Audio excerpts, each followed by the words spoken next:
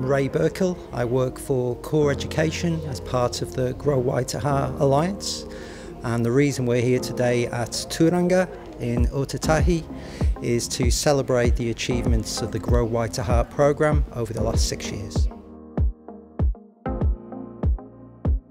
So we've invited kura to come along to share their stories this evening, their journeys, and Grow Waitaha particularly gained momentum after the Christchurch earthquakes, and initially the focus was on schools rebuilding and rethinking education for their tamariki.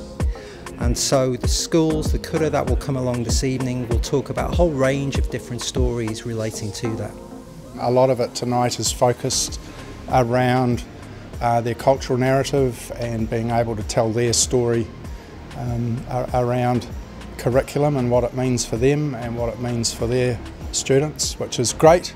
And that's a direct result of the partnership that Grow Waitaha has with Maturaka Mahanui, who very strong and equal partners in this space. Yeah, it's always a challenge in education to look ahead to the future and try to visualise what that might be. And I think if we've learned anything throughout Grow Waitaha, is that we need to prepare students not so much for a specific future, but the change that's inevitably coming their way. I guess the beauty is being able to pull a whole bunch of people together from vastly different areas in the education sector and from outside the sector to work on the common goal that we have, which is around putting learners at the centre of things that we do and creating the very best opportunities for our tamariki rangatahi to empower them to head off into the future and be courageous in who they are and where they come from. I think that's really important.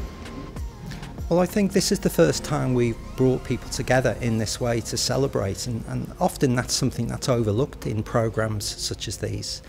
And the chance for schools, for kura to come together and to share those stories and understand the journeys that each other has been on, but also to share those stories with a wider section of the community is something I think we will do more of in the future.